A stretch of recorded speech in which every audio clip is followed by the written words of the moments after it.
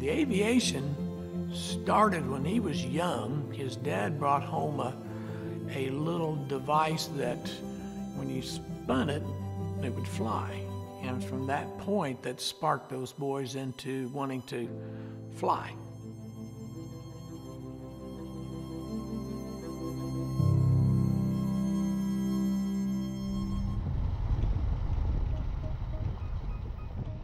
He was born in 1867, and he was born here in Millville, Indiana.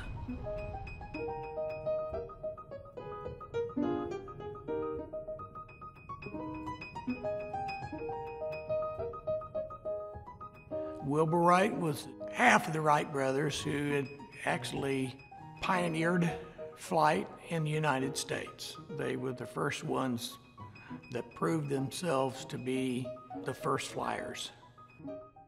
He was kind of mischievous, I guess, when he was little. Him and Orville would sneak out to the barn lot and take some of the equipment apart just to see how it worked. And then Miss Susan Wright, the mom, would actually have to take them back to the farmhouse the next day and make them put the stuff back together, and she wouldn't help them. They'd have to do it themselves. So they were just kids, you know, ornery but kids. Orville started a newspaper business, and he was the editor, and Wilbur went along with him, and so they had a newspaper for a few years.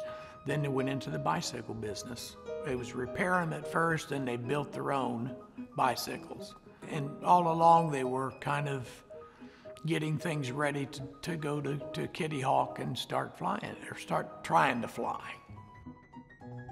I really can't imagine what people were saying about these two crazy dudes down on Kitty Hawk, bowler hats on, ties, trying to fly.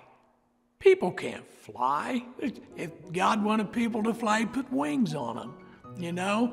And they'd go down there just to watch them wreck, you know, tear up the plane. They'd go back, fix it, and do it again. And when you look at it now, they were heroes, and they were just smart people. But back then, they were thought of as kind of kooky, like a lot of the other really intelligent people, you know, in life. They were the biggest influence in flight. So the main thing is that they were the first in controlled flight. They were the first to take off, turn, and come back. That's why we think of them as the fathers of aviation. His father actually was real adamant about clean water, and he was always worried about making the water clean so they wouldn't get whatever the disease was. And Wilbur, I think maybe he was in France and ate some shellfish, and that gave him the disease, and he died of it. That's what he died of in 1912. Milton Wright, his father, wrote later about his son Wilbur in his diary, "A short life, full of consequences, an unfailing intellect, mild temper, great self-reliance, and has great modesty. Seeing the right clearly, pursuing it steadfastly, he lived and died." Welcome to the birthplace of Wilbur Wright. Milton Wright, Wilbur's father, purchased this house and acreage for $700 in 1865. The house here, where Wilbur was born, was run by the state for years, and now it's a private organization, the Wilbur Wright Foundation. And it actually burnt twice and was rebuilt this last time in the exact replica of the original house. And there's a lot of the wood and stuff that's in it was in the original house. And the replica we have here at the museum is probably the most accurate, and the reason I'm saying that is we actually have the chain from the Diamond Chain Company in Indianapolis, Indiana, and that's the same thing that the Wright brothers had on theirs.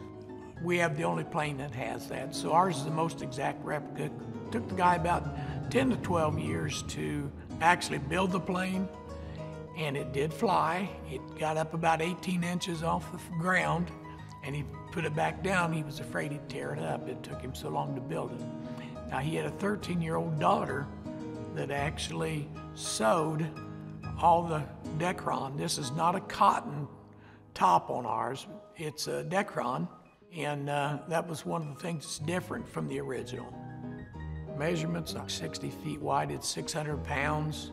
It has a 12 horsepower, 4-cylinder motor that was actually designed by the Wright brothers mechanic for the original plane.